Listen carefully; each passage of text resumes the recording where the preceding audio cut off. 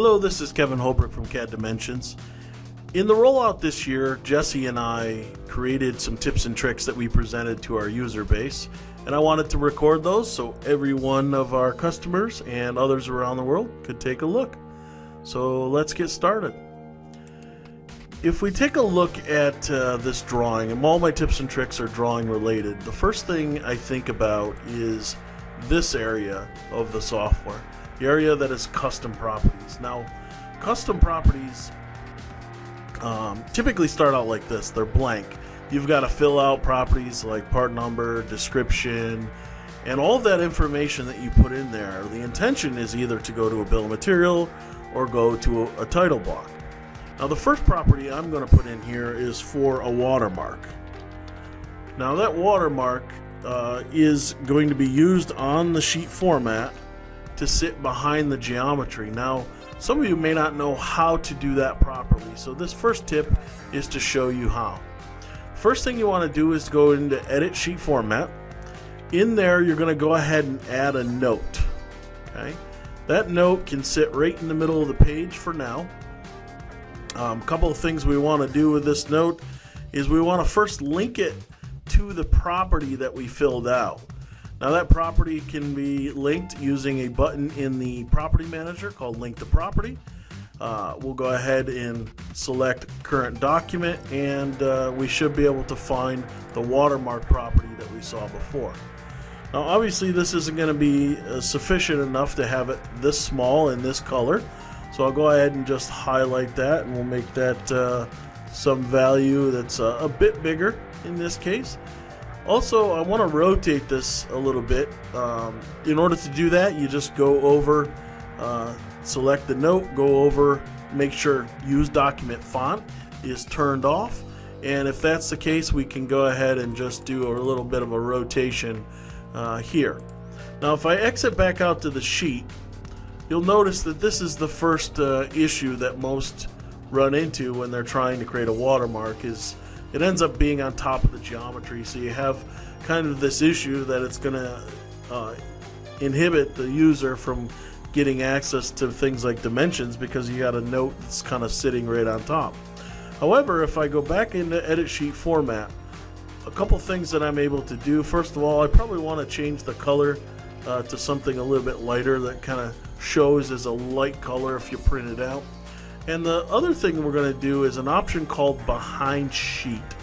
Behind Sheet is the missing piece here, because when I use Behind Sheet and I go back to the sheet itself, you can see that that now sits behind the geometry.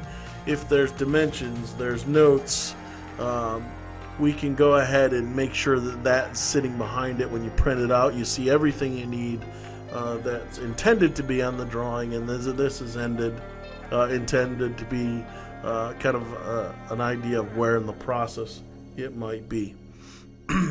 Now, I talked about the custom properties, and in a lot of cases you're filling out the custom properties to get them into the title block.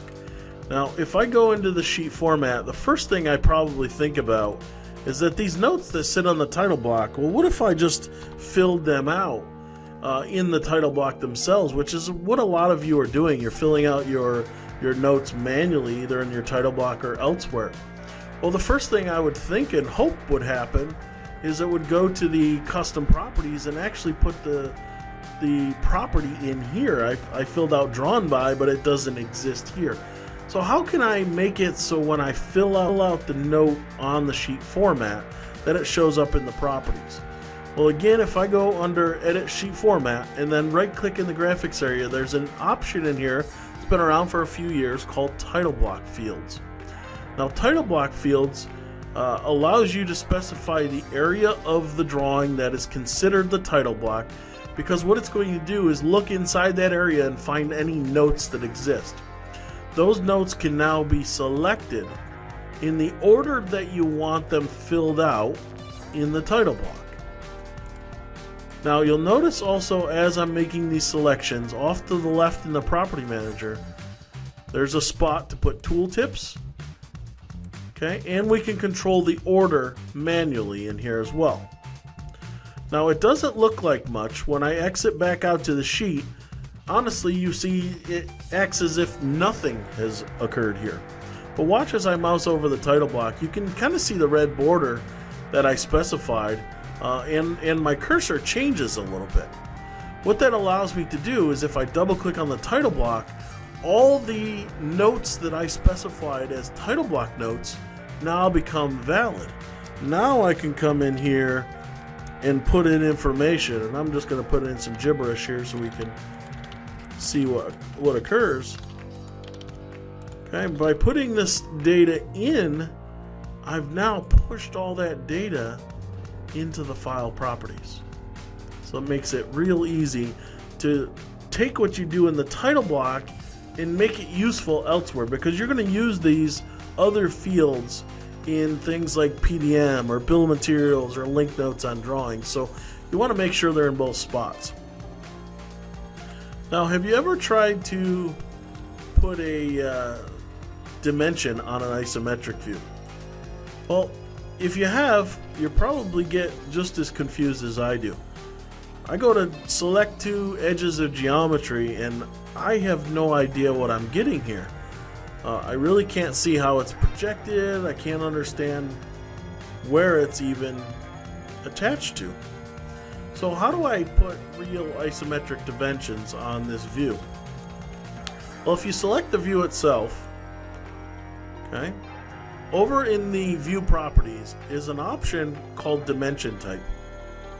In there you'll see an option for both projected and true dimensions. When I select true dimensions, it's going to see that I have a projected dimension on there and ask me if I'm going to delete it. Now that it's deleted, now it deletes it because you can't have a projected and a true dimension in the same isometric. A true dimension gives you the true dimensional information between the two pieces of geometry projected correctly on the view itself. You can go, and I'll throw a few of them on here so you can kind of get a sense of what we're talking about here. So if you've ever wanted to dimension an isometric the correct way, this is the way to do it. Now the next tip I have is related to auxiliary views. Now auxiliary views are really nice. The problem with an auxiliary view is once you add them to the drawing, they're always at a weird angle, and you watch people look at an auxiliary view, they kind of rotate their head either to view the drawing in a certain way because the auxiliary is rotated. So let's go ahead and add an auxiliary view here. I'm just going to use the edge of the model, and you can kind of see what I'm talking about. I have a view that's at this angle, and I'm kind of tilting my head to view it properly. If I put a bunch of dimensions on there, they're all tilted. One of the things you may not know, if you right click on the view itself, there's an option to align the drawing view. And you can align the drawing view by rotating it to align horizontally by rotating the model clockwise or counterclockwise. Now, this doesn't make any sense unless we know how much we've rotated it, and the system will automatically put the rotation value in there. So 13.5 degrees is what that angle is. Now you can dimension this. You've got a good idea and an annotation knowing exactly what's intended there. Next tip, another one I had no clue existed. I don't even know how I stumbled upon it here. But in break view, one of the things that is the most annoying with a break view is you can never get the break lines to stay where you want. Now I could break this particular view and I can control the location, but if I change any of the parts or anything in the assembly, the break lines aren't where I would intend them to be. What you can do, however, that you may not know, is dimension to a break line. So let's say I wanted to always show 2.5 inches on that end and 2.5 inches on this end.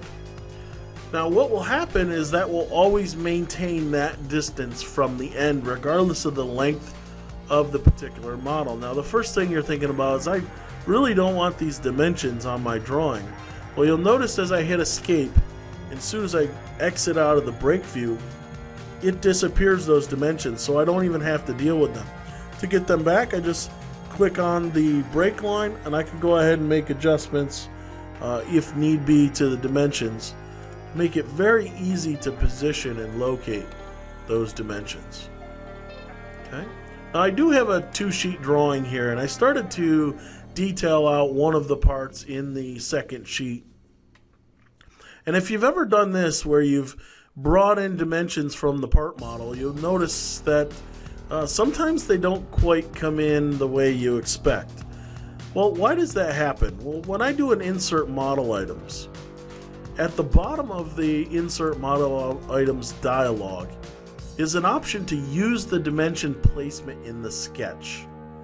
Now, when I use dimension placement in sketch, it's essentially using the locations where you place the dimension while you were modeling the part.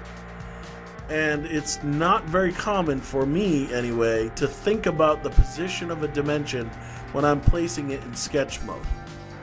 So, what do I do after I've brought these in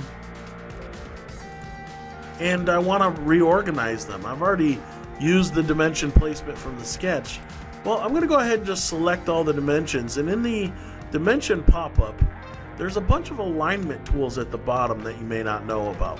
I can align horizontal or vertical or right or left, but the one I want to show you here is on the left-hand side. It's called Auto Arrange Dimensions. When I select this, it's going to arrange the dimensions outside the extents of the geometry and position it some distance away from the edges as well as each other. Now, how that's determined is in the Tools options. Under Document Properties, Dimensions, there's an area called Offset Distances.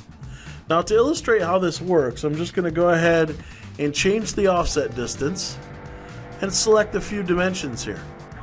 I can go back and tell it to rearrange or auto-arrange again, and you can see it's now using the new spacing.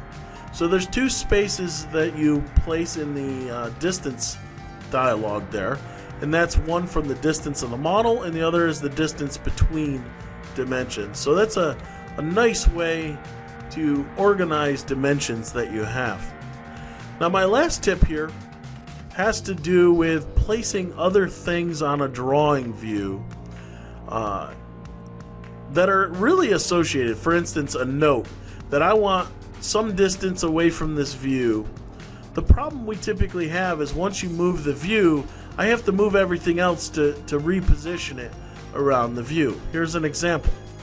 If I go ahead and take a note here and I drag it out onto the view, this is what you expect. The view, oh, I'm sorry, these are connected. You wouldn't expect these two to be attached to each other. Now, one way to do that is to execute a command called Lock View Focus. Now, mine was on already, but if you right click here, you have an option, Lock the View Focus. Now, what this does is you'll notice the border of the view here. If I lock the view focus, you can see that the border changes. I now have these kind of corner posts on here that are a different color. What that does is every note that's dragged in is now associated with that view, and as you saw before with mine on, it moves right along with it. Now let me turn off Lock View Focus and show you what the alternative is. If I double click on the sheet, that will turn off Lock View Focus, and I can drag another note in here. Now watch the difference between how these two notes react. One is associated with the view, the other is not. Now what if I wanted to disassociate or associate something that I hadn't before? Well, if I take this particular note and I right click, you're going to find an option to attach and attach to view. All you have to do is select the view you want to attach to, and now this note is attached to that view. If I wanted to disconnect, I could right click on one, say attachment, and say attach to sheet, and now I've just reversed what we had before.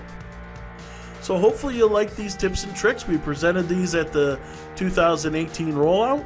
Hope we see you next year when we show a few more. Thanks. Don't forget to check us out on YouTube, Twitter, Facebook, and our blog for more great content by clicking on the links in the description below.